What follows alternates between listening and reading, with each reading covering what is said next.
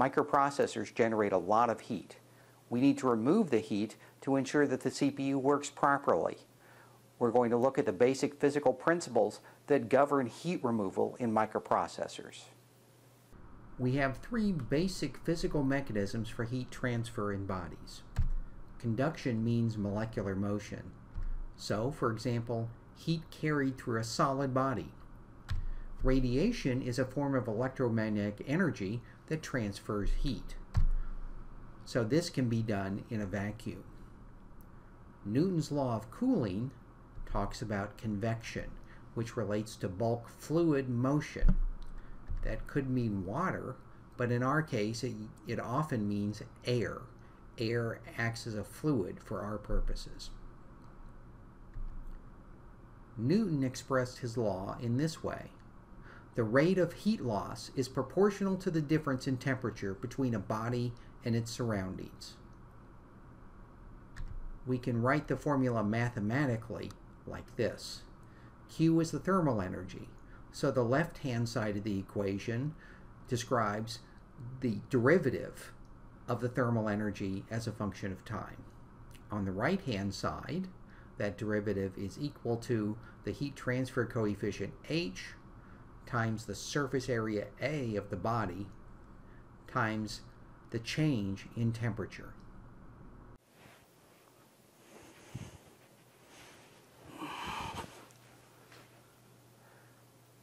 To demonstrate Newton's law of cooling, we'll recreate an experiment that was originally done by Dr. Gerald Walker for his Amateur Scientist column in Scientific American. Newton's law of cooling tells us that the rate of cooling depends upon the temperature difference between the ambient and the body. When we add cream to coffee, the coffee cools down a little bit. So that predicts that the coffee with cream should cool down a little more slowly than black coffee. So here I have mugs, a thermos of coffee, cream, handy dandy thermometer, and pen and paper to write down the results. Let's give it a try. I'll move the paper out of the way, and I'll pour some coffee. Fill each cup to about the same height.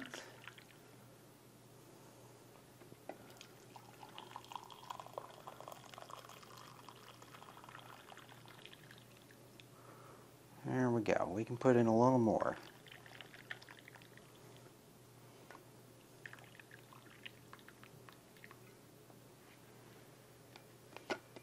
Let's measure the temperature just to see that they're the same.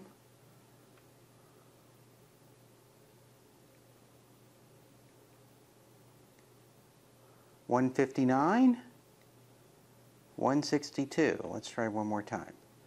159, 157. Okay. Let's put some cream in this one. And let's measure again. 161, 159. We make note of that and wait a minute. We're now at 2 minutes. Black coffee reads 153. Cream, 147. We're at the 5-minute mark. Black coffee's at 146. Cream, 143. 10 minutes. Black coffee, 138. Cream, 134.5. 15 minutes. Black coffee's 131. Cream coffee, 128. And 20 minutes. Black coffee, 123.5. Cream coffee, 123.5. That seems like long enough to enjoy a cup of coffee.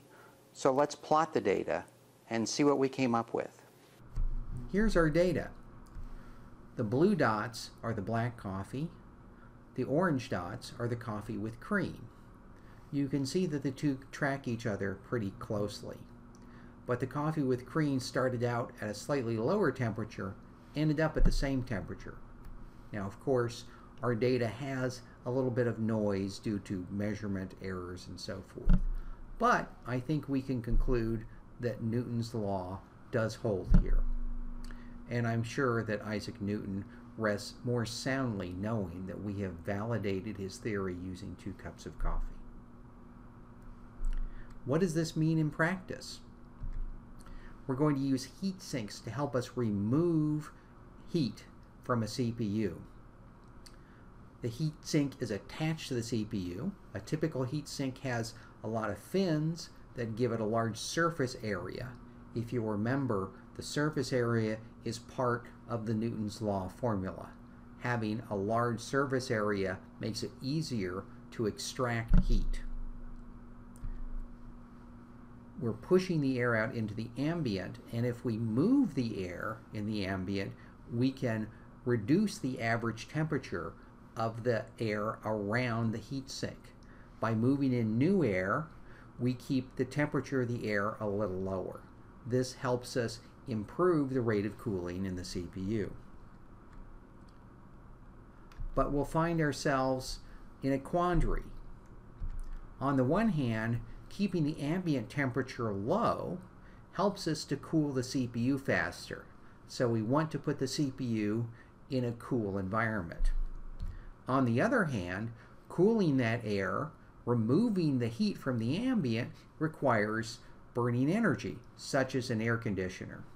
So when we're designing, for example, a data center, we want to think carefully about how much energy we use in air conditioning, cooling down the room, and how much benefit we'll get in keeping the microprocessor cool. To review, Newton's law of cooling tells us that the rate of cooling of a body depends upon the difference in temperature between the body and its ambient. This helps us understand how to efficiently remove heat from a microprocessor. And now, I'll get back to my coffee.